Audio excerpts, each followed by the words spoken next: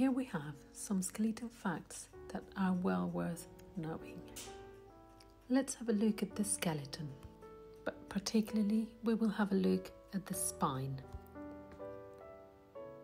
Here you have the spine isolated. Have a good look. See what strikes you as you look at it here, or highlighted. You can probably see that it isn't straight. In fact, the spine has 4 curves. We have at the very top of the spine the cervical curve, followed by the thoracic curve, followed by the lumbar, and at the very bottom end of the spine is the sacrum. The skull sits at the very top of the spine. The skull and the spine meet at this joint called the atlanto-occipital joint. And it's called the atlanto-occipital joint because you've got the top vertebra, which is called the atlas. There you have it highlighted. And right at the very top of it sits the occipital bone. This is the backbone of your skull. The rib cage is connected to the spine. If you have a look here, you can see that every pair of ribs is connecting to a vertebra of the spine.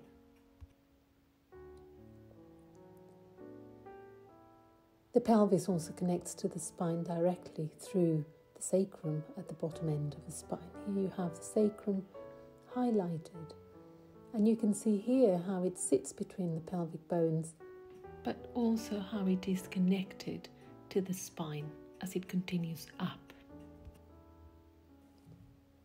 The pelvis is made of 2 pelvic or hip bones which sit either side of the sacrum. You can see here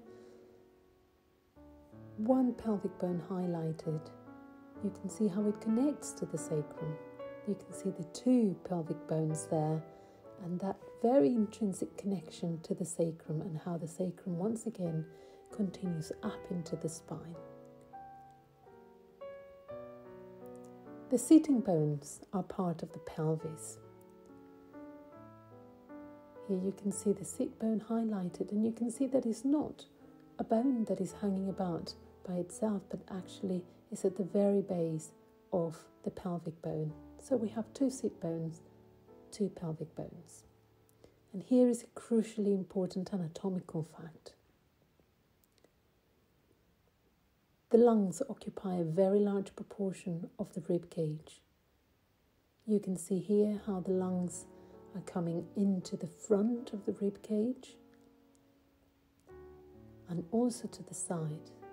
And you can see at the bottom how they come down to the very bottom ribs. The lungs are not just at the front though, or the side. Largely they are at the back. And you can see here highlighted the right lung and how it comes right up to your shoulder as it goes down to the very bottom end of the rib cage. A very, very important anatomical fact that has to do with the skeleton, and particularly with the spine that we've been looking at today. And so we can conclude that the spine connects the head to the rib cage and to the pelvis, and that the lungs sit inside the rib cage. Therefore, what we do with the spine has an effect on what we do with our breathing. Thank you for watching, and please come back for more.